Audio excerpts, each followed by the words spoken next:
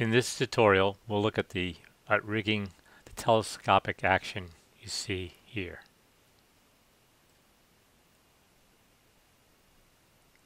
We will start with 4 beams, as you see here. Beam 1, 2, 3, 4, a base dummy object, and an end dummy object.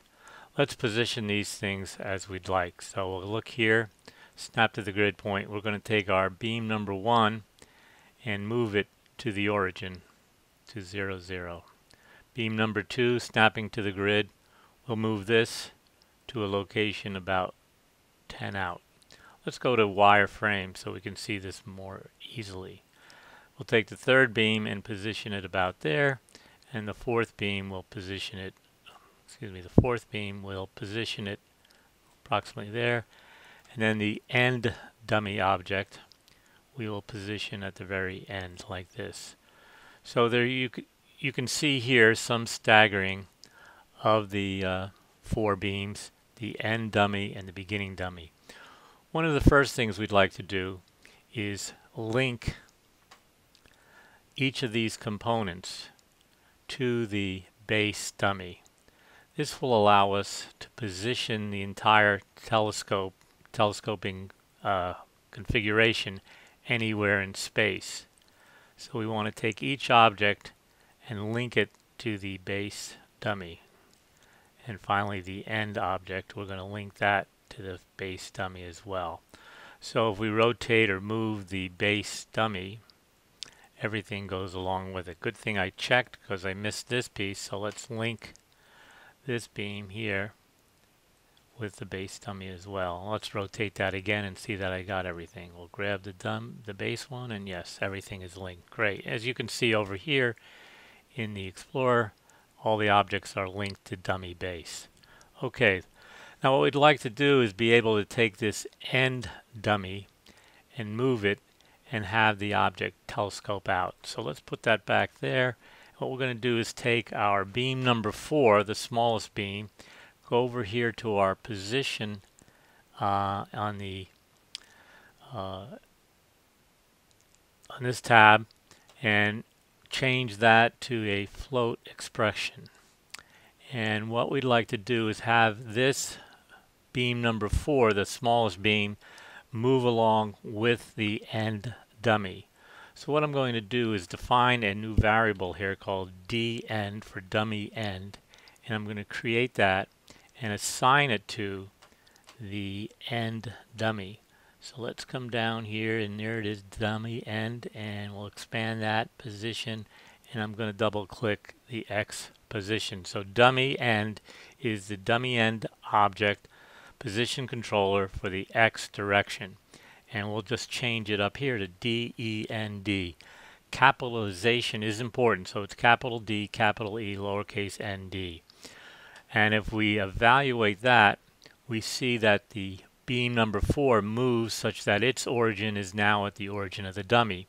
We'd really like that position to the left. I forgot to mention that each one of these beams is 150 units long. So let's subtract from this 150 and then evaluate it again. Alright, so now if we take this dummy and move it out and in and back, you can see I have control of beam number 4. I could take it and move this anywhere, and you can see it's only affecting the X position. One other thing I might do is go over here to my hierarchy tab and lock Y and Z so that when I grab this and move it around, I'm only really seeing the dummy move in the X direction. Alright? I'd like to add one more very important note. When working with expression controllers, it's very important to have the system units and the display units be the same.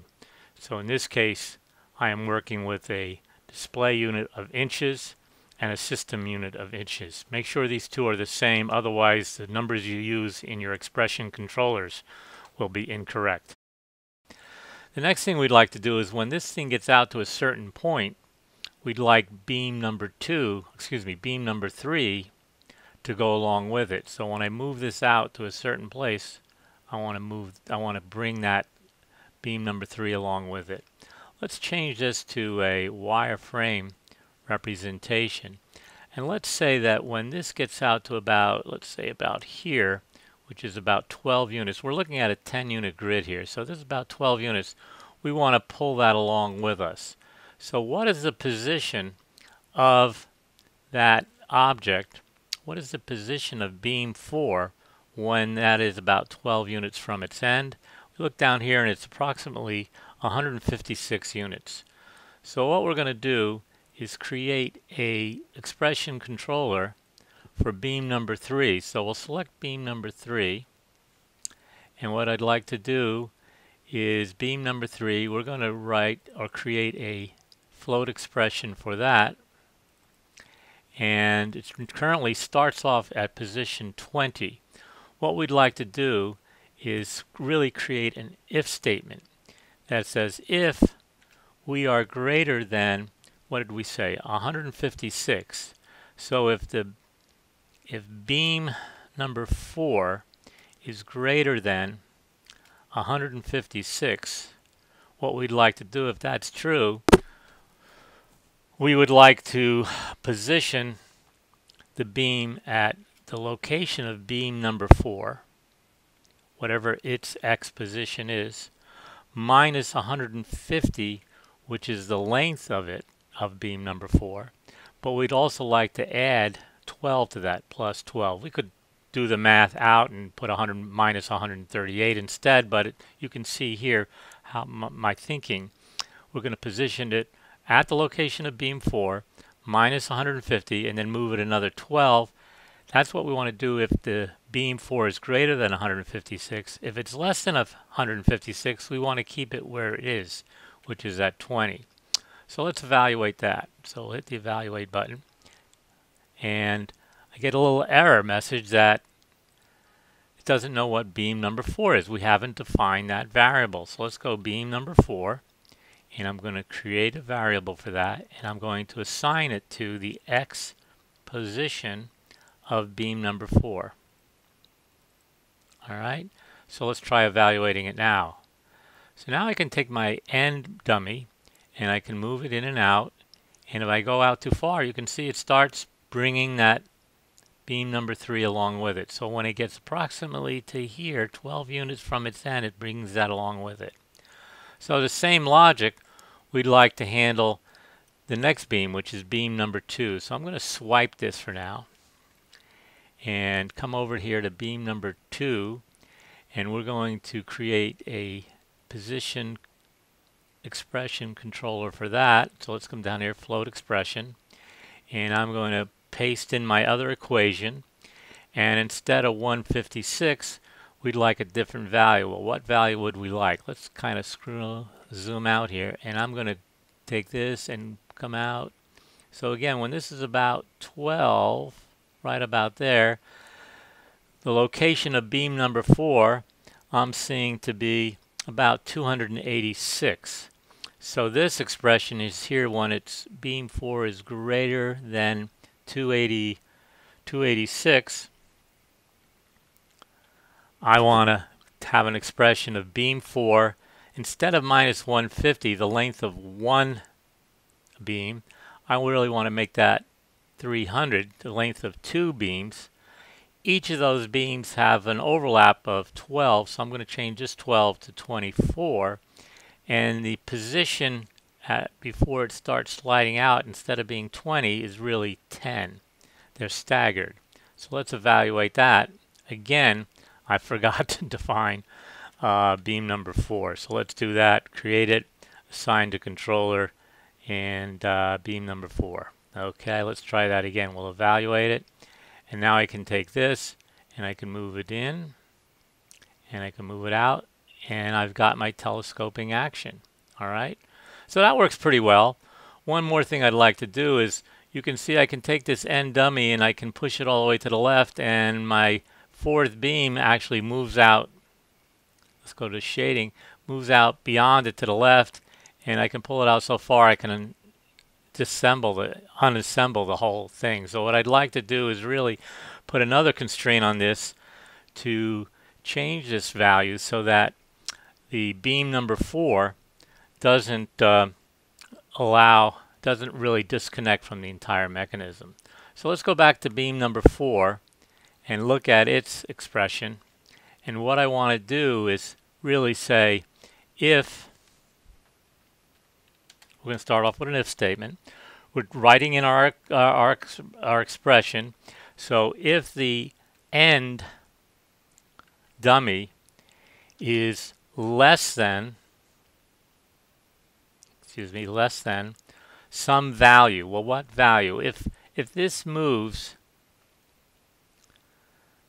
approximately just about there, if it's less than, and I'm looking down here at my x value, if it's less than 180, I don't want it to go any further.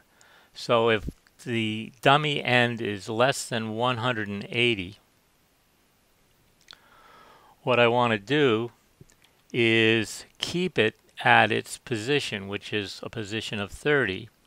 Otherwise, use the expression we developed earlier, dn minus 150. So let's try that, and let's evaluate that.